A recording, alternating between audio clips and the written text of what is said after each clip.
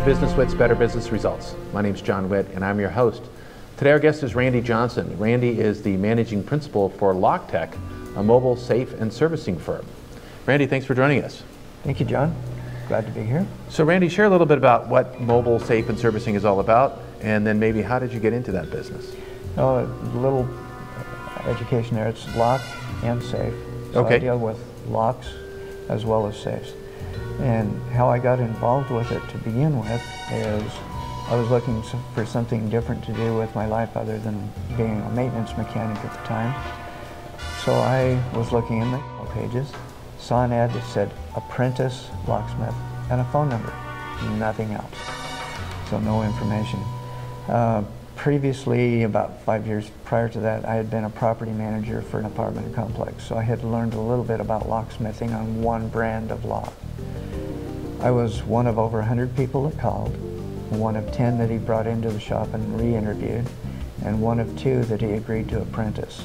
And the apprenticeship was for a year, but I continued working for him for several years after that. Okay. So you have some unique skills that allow you to do this. And when we talk about the mobile service, right, it's about going to them instead of them Correct. coming to you? Yes.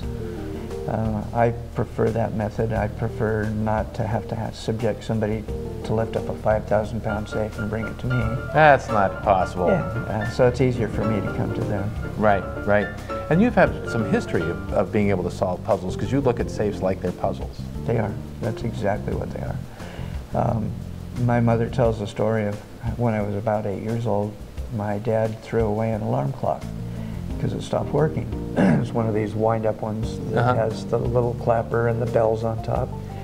I took some of his tools, took it apart, found out what part got disconnected, figured out how it works, how to put it back together, and they used it after I got done with it. Yeah, so you've got some natural skills and talents in puzzle solving, and certainly locks and safes, maybe safes are really crazy puzzles in many ways.